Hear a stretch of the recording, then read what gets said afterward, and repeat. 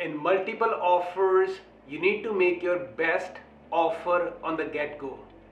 Folks, in many of the Greater Toronto Area markets in Canada, we are noticing multiple offers are back in April of 2023 in many starter home or mid-tier segments.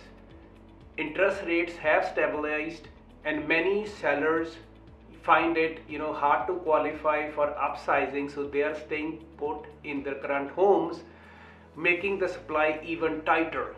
So you have to have a game plan, work with the knowledgeable local realtors that study stats, know the market trends, know the sales to listing ratios.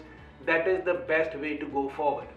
So don't get frustrated with your agent if you don't get your house of your dreams. Probably when he's writing an offer, he has no idea what the competing offer is putting on the paper, pricing, terms, timing. There's so many things which your agent might not be aware of the competing offer. So be patient and don't get frustrated. Another thing is, I'm noticing many good mid-tier cities, buyers are lined up early in the morning before even the builder sites are open. Again, we are back in business, folks. Again, you have to know your local market conditions. Not all the markets are doing the same.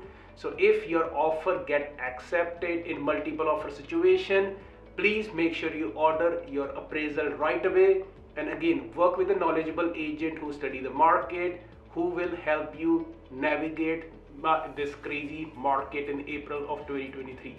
Thanks for watching. Follow me on TikTok and also on YouTube, Real Estate Edge with Jimmy Singh. And if you're looking to buy or sell property anywhere in Greater Toronto Area, London, Kitchener-Waterloo, please give me a call, 647-961-2639. Thank you.